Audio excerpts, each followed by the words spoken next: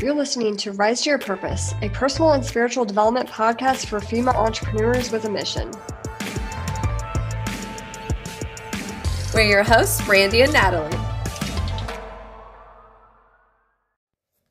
Welcome to episode 30 of Rise to Your Purpose.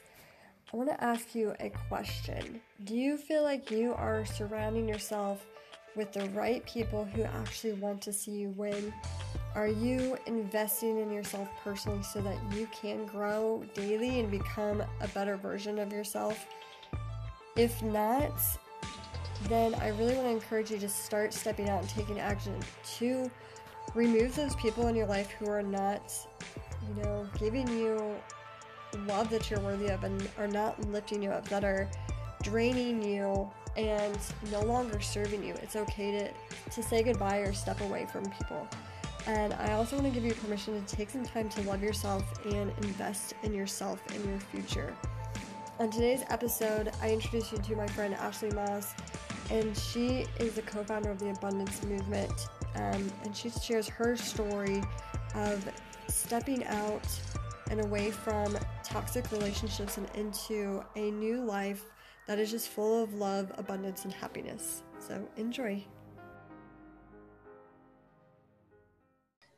Hey friends, thank you guys so much for joining. I'm Brandie, one of the creators of Victorious Entrepreneurs Rising, the Rise to Your Purpose program, and this podcast. And we are so excited about helping women of faith in the online marketing space grow their business to create mission-driven businesses with a kingdom impact. And so today I'm so excited to introduce you to my friend Ashley Maas, and she is the co-founder of the Abundance Movement, which is an exclusive online coaching community that focuses on women empowerment. Thank you so much, Ashley, for joining us. And I'm so excited to be discussing our topic of investing in your personal development and surrounding yourself with people who want to empower you and not take your power away. Your story is just very inspirational. And so I'm really excited for our audience to hear from you today. So I'd love for you to just dive in and, tell us about yourself and how you got to this coaching space. Tell you all the things. Yeah, tell us all the things. Give us the dirty details. No, I'm just kidding. I don't think you guys want to know all that. Whatever you want to share, it's fine. All right, so let's see. How do we start this? It's a massive, crazy journey. My life, like many of you, right. we all go through things in life, but essentially, I like to start by saying that I feel like I found myself again in 2018 after giving birth to my twins. So it was a year after I had given birth to them, and I was going through some pretty significant postpartum depression. I was in a very narcissistic, abusive relationship where I was financially and emotionally abused every single day. Mm-hmm. And it got to a point where it really impacted my mindset. It impacted the way I saw myself. And if any woman has ever been in a situation that makes them feel unworthy, they know what it does to our psychological self and our physical self. And I just felt like I had lost every single bit of who I was growing up. And, growing up, I always felt very empowered, just based off of, I'm the oldest child. Okay. So I feel like it's pretty common when you grow up as the oldest sibling to feel like you're in charge or like you're setting an example or any of those things. So that's just the way I grew up. And even when my parents divorced and they were going through bankruptcy and like all of these different things, I always was the person that held the family together. I was always the person that they looked up to for support. My mom went through some pretty severe depression and had tried to commit suicide. And so I felt like I was the one that had to take control. And that's how I was my entire life. I went to college, I graduated with honors, and I was just always on a mission to be better. And so when I became a mom and I had married somebody who just didn't see that for me, it killed me. Like it literally, I feel like I almost lost my life because I didn't even know who I was anymore. And so after battling severe depression, I finally one day I drew my line in the sand and I just said, you know what, there's got to be a better way to live than feeling sad every single day or feeling like I'm not worthy every single day. And I just started to research like all the YouTube videos, all the things, and like people that were inspirational and podcasts. And it was the first time I ever heard about a podcast. Yeah. And I was like, what the frick is this magic? And I just started to really focus one day at a time at just being a little bit better than I was yesterday. And I dove 100% into just finding me again. And during that process, I spent thousands of dollars on my own personal development through conferences, through starting my own business, through, different ways that I could just, coaches and all these different things. And little by little, I just started to feel that passion again in my life. So that's kind of like how I got started on my path. And I feel it's a very common theme with women, especially who are on a path to becoming the best version of themselves.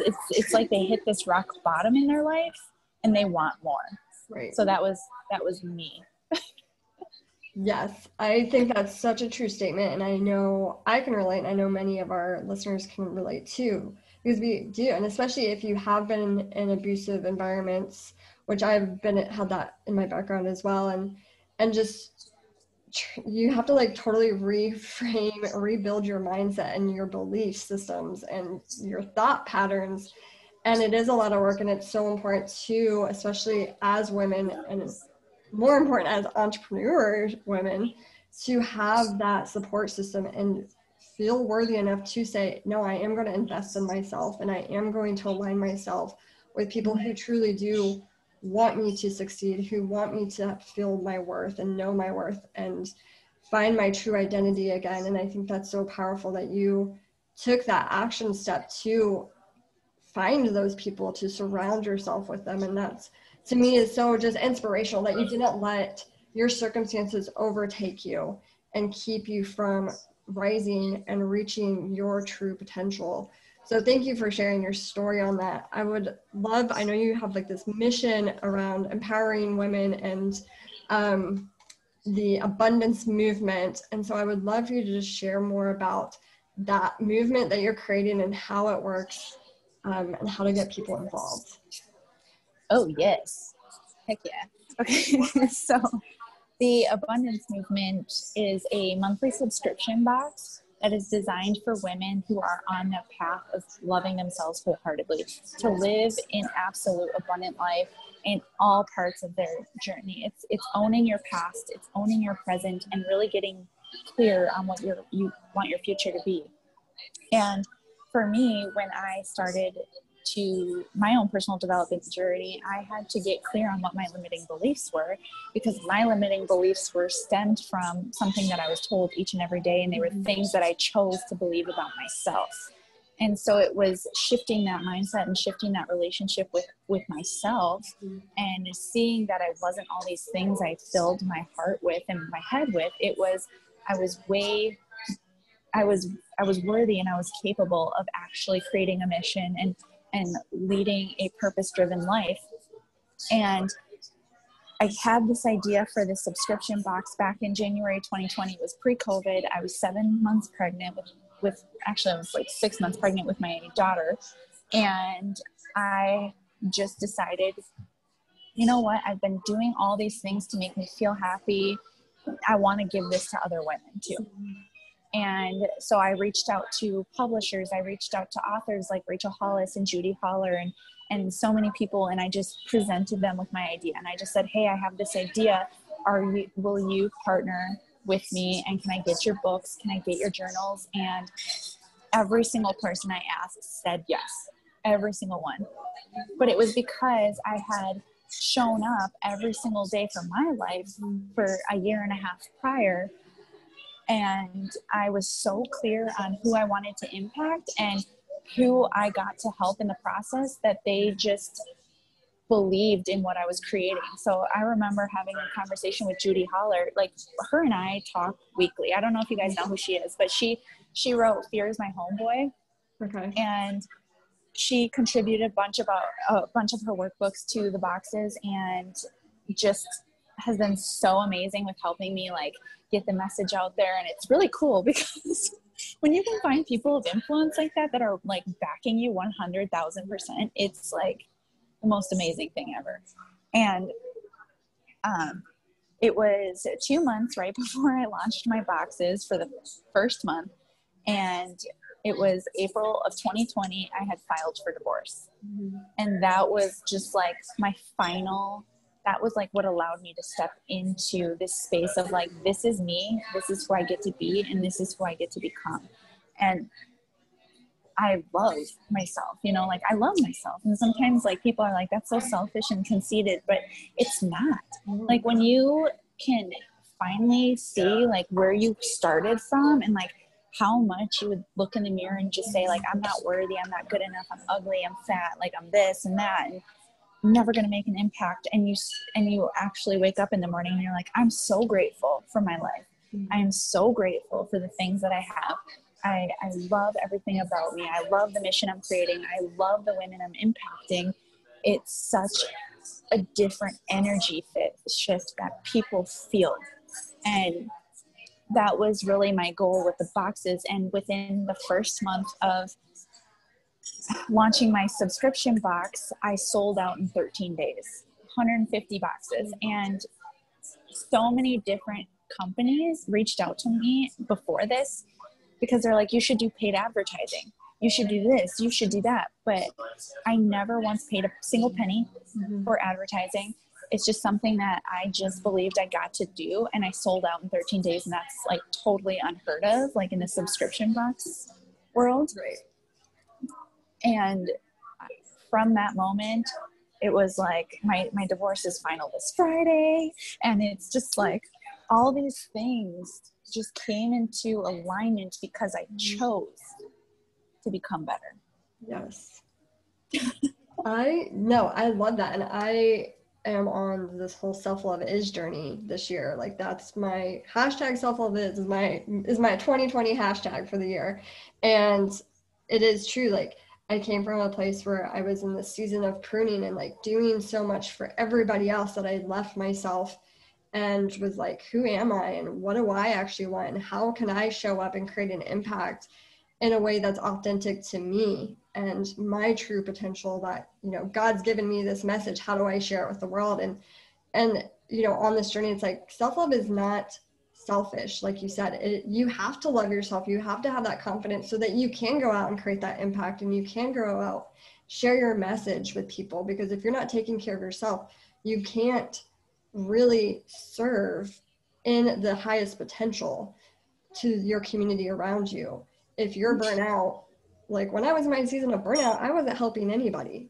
I was just all in my own misery and wasn't helping anybody, wasn't able to show up and serve people. And if I did show up, I wasn't showing up 100%. And so I think it is so important that we do keep sharing the message that loving yourself is not selfish. It is like a must. It is like the top of your to-do list and like should be a priority, because from that love, when you're, and that Rachel Hollis, if you're a fan with her, her analogy where she's like, if you're filling your vase with love, then love is going to overflow onto everything around you, versus if you're tipping your vase out, you're eventually going to break and crack and you're going to have nothing. And so I just think that's such a powerful statement that you said. And I thank you for saying that too. So I would love for you to share, what actions can women take to regain their power if they're feeling lost, or, if somebody's knocked them down? How do they get their power back and feel empowered to just go out and live their purpose? So for me, I know everyone has a different journey on how they go through this, but for me, taking that power back was just saying to myself and envisioning my future. If I hadn't made any changes in my life, if I like I started to do vision exercises and like meditations, and I started to like look at what my life was going to be like if I didn't make changes, and I didn't see myself living like 5 years from now. And when I would look at like my future life, they tell you, what do you smell? What do you hear? Who's around you? Who are the people that love you? And I just couldn't see beyond like 5 years. And I knew that I couldn't live that life anymore. And it was just a time where it was, for me, it was choosing to walk away from a marriage that wasn't serving me was the best thing I ever did for my soul, ever. And the hardest thing for me was too, I come from a very religious like my family is very religious, and his family was really religious, and my family backed me 100%. They held no judgment, but his family held so much judgment for our choice in separating, because it was a choice that we collectively came together and we said, you know what, we aren't helping each other. Like we're not growing together. And it's okay to walk away. And I had so much feedback, like, God is going to shun you, and like you're going to go to hell and all these things. I'm like, nah, like God wants me to be happy. He doesn't want me to be miserable. Otherwise he wouldn't have put me through these situations in life to make me learn more about who I am as a woman. You know, all of these things led me to this point in life. And you can either choose to look at it as like bad cards that were dealt to you, or you can choose to make it the reason that you empower others to live more. It's all on your perspective. It's all based on your perspective in life. Everything. Oh my gosh. So that's my, seriously, it's like if you aren't happy with where your life is today, do you think you're going to be happy if you don't make a change? Like you're going to be in the same spot 5 years from now. So true. And I love that. Like just envisioning yourself. If you don't change, if you don't take no action, where will you be? Versus if you do take action, where do you want to be? And then you can backstep like, okay, here's where I want to be in 5 years. Now, what are the action steps? What are those milestones that I need to get to that ideal vision? And there's so many coaches out there. There's so many people out there that if you're struggling with that, like reach out to myself, reach out to Ashley. Like there are so many people who want to help you reach that vision for, you know, a positive life, for a happy and abundant and loving life. Because I'm with you. Like, I don't really believe in religion. I believe in a relationship, and the relationship that God wants us to have is not one of like damning and no, he wants to love his children. He wants us to come and sit on his lap and have everything that a father wants to give to their children. And so for those women out there who are struggling with feeling worthy, with feeling empowered, with feeling like they can take action steps, like please reach out to somebody who you trust, who has your best interests at heart, who can give you those action steps and hold your hand along the way if you don't have the strength to do it. There are so many women out there that want to be your shoulder to lean on, that want to hold your hand through this journey. So you don't have to do it alone. And so I just want to put that message out there for those of you who are listening. Ashley, thank you so much for everything you've shared. I would love for you to tell us, where can people find you, and how can they, you know, if they want to get involved with your subscription box, how does that work? So I will say, like, all of the subscription boxes, every single month, it features a coach. So awesome. The boxes themselves, they're $49.95 a month. You get a discount for your first month using Abundant 15, but essentially every single box comes with a coach. So it's the only interactive subscription box that exists out there today.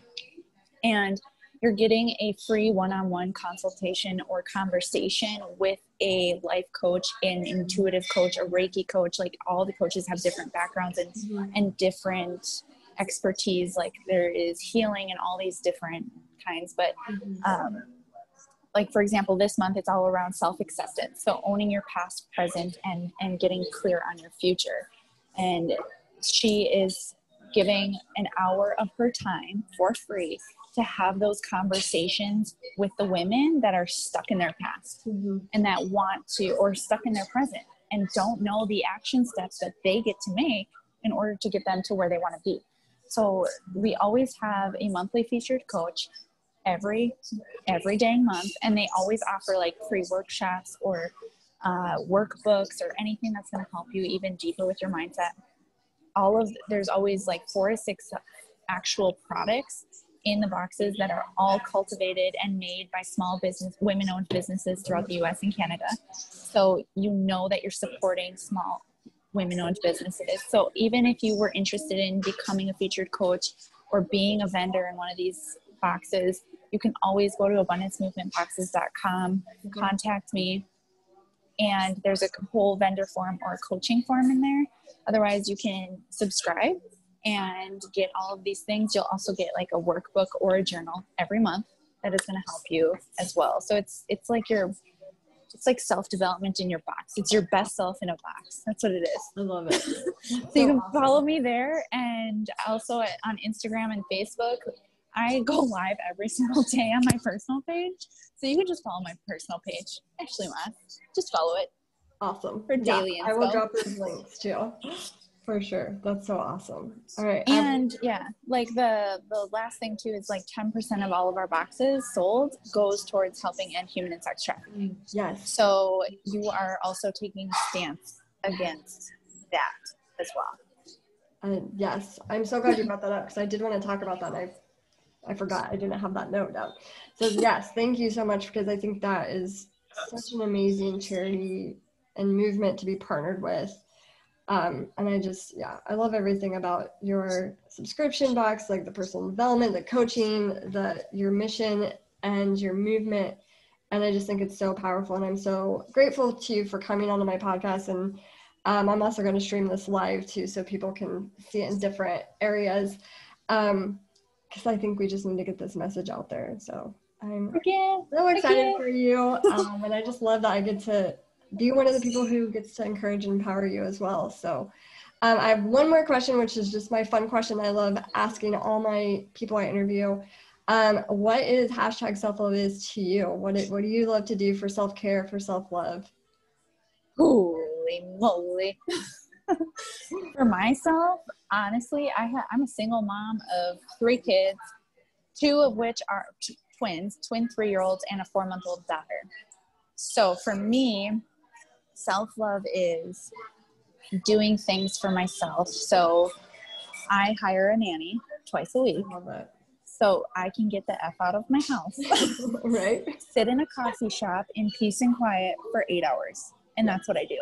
And sometimes I'll sit and work and do the things, but usually most of the time I'm listening to podcasts, or I am just unwinding, unloading, because here's the thing is when you're a mom, we need to take care of ourselves. Just like you said, you've got to put your own oxygen mask on first before you help others. And if you're not doing things for yourself, you're gonna burn out. You will burn out. You're gonna lose your crap on your kids. You're gonna do things that aren't gonna make you feel good. So you've got to take that time for yourself. And if you can't afford help, a lot of things that I used to do in the past when I couldn't afford help was I'd trade help. Mm-hmm. So I would watch a mom's kiddo and she would watch my kids. Like, so we would trade it. Yeah. There's ways. You're not alone. Yes. There's communities, there's support groups in your areas, like wherever you are. Like there are people that are willing to help you. Just have to ask for it. Mm-hmm. Yes. I second that. And I'm like, I've got grandma and grandpa daycare, and they come sometimes twice a week for me, but that is just a day I can be productive. My type A personality loves this day when I can actually do something uninterrupted. And you just feel like it's a time where I can refresh. I can journal if I need to, if my thoughts are going crazy. So I love that. I think that's such a great idea and a great reminder for moms, and especially mom entrepreneurs who are trying to do all the things. Like, you don't have to do all the things. Like, there are people out there who love you, who support you. And like you said, tap into those communities and resources. You don't have to be everything to everybody. So another message to send out to the ladies listening today. So Thank you again, Ashley, so much. And thank you to everybody who was able to listen in today. Yay! Thank you for having me on.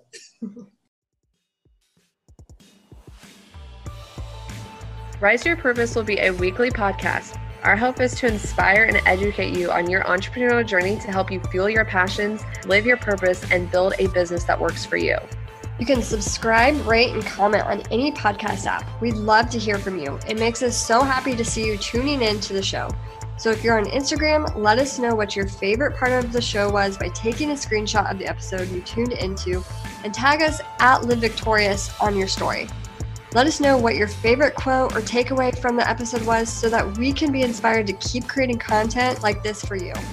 To learn more about us and get involved with our community of mission-driven entrepreneurs, join our Facebook group, Purpose Partners, where we partner together in faith and business. So until next time, build a business that works for you and stay in alignment with your mission.